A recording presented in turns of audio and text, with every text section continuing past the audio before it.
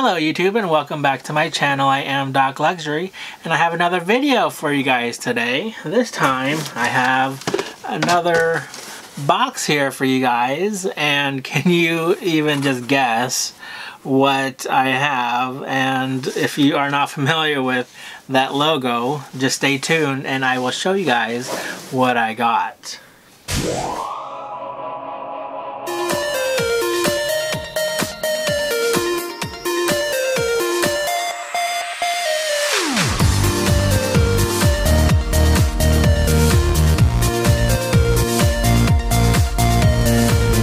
Alright, so this is very annoying that Nike has this logo on their box. They also have, you know, their slogan, "Just do it," all across the tape.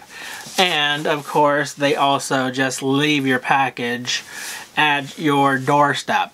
And so that's basically what happened with this one. Thank goodness nobody stole it, because you know, if somebody sees this logo on a package, it'll probably be, you know, a very hot commodity and one that somebody would be tempted to take. But anyways, let's get back to this item right here. I'm just going to go ahead and unbox it. Now, the other side does have some sensitive information, and so I will go ahead and unbox it down here. And so I purchased this from the Sneakers app. If you guys are not familiar with the Sneakers app, it is an app on, you know, smart devices, and it is from Nike. And it is actually, excuse that little noise. Let me go ahead and show you. Here is the shoebox. So like I said, this was purchased through the Sneakers app.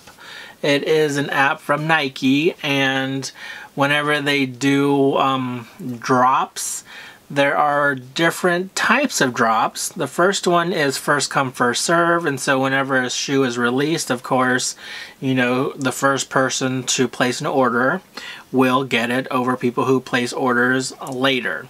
Now, I believe this one was the Leo drop, so there are 3 different types of drops. Like I said, the first come, first serve is one. Number 2 is a Leo drop, which I think this one was, where you basically you know, it has basically the first come, first serve aspect of it, but you also get picked randomly if there are more people that are wanting to purchase it. And so with this one in particular, I did have to still, you know, pick my size and go in the waiting line or the queue to be able to see if I could purchase it or not. And then the final drop is called the Dan drop, and that is basically where it is the most hype shoes, and those drops basically is all raffle. And so with this one, yeah, it has a component of first come, first serve. It also has a component of raffle. And this is actually the first ever shoe that I was able to successfully get from the Sneakers app from Nike. So let me go ahead and open it up with you guys. And I did purchase my shoe size. Here is the box, because I was not sure if I would keep this or try to resell it, and when I'm on the fence, I usually just go with my true size. And also another reason is because I did try to get the more hot sizes, which were the very small sizes for the sneaker, but I was not able to get those. So here is the shoe. Oh my goodness, I could just smell those chemicals from this shoe. But let me go ahead and I'll just take one out. Alright, so here is the shoe, and there is the other one. So this shoe is the Air Jordan 1. and it is the high top. And specifically, this particular one is called the Defiant, but it is also called the what is it called again? Not luxury. Let me go look on StockX real quick. And right now it is one of the most popular shoes on StockX, because when you put in Jordan, this one is the first one that pops up. It is called the Jordan 1 Retro High OG Defiant Couture. And this shoe is supposed to be a mixture of street and luxury, basically. And let me just go through the ins and outs of this shoe. If you guys can see that the Nike swoosh, you could hardly see it because there is this big old red, stripe that goes all the way across both sides of the shoe, and that is what makes this shoe more, I guess, unique in that. So this stripe is actually for you know, the street car, sort of like the racing car culture, where you have the racing stripes. That's what this stripe is supposed to be all about. Now, with this shoe in particular, it also has very high quality leather, and which is very different from other shoes in the same style. So this is a Air Jordan 1, which is a very common style shoe. And just recently they've been coming out with tons and tons and tons of different designs of this shoe. And usually this style of shoe, when it does come out, it does have either a Leo or a Dan drop. And I guess some are the first come first serves, but those aren't the more popular.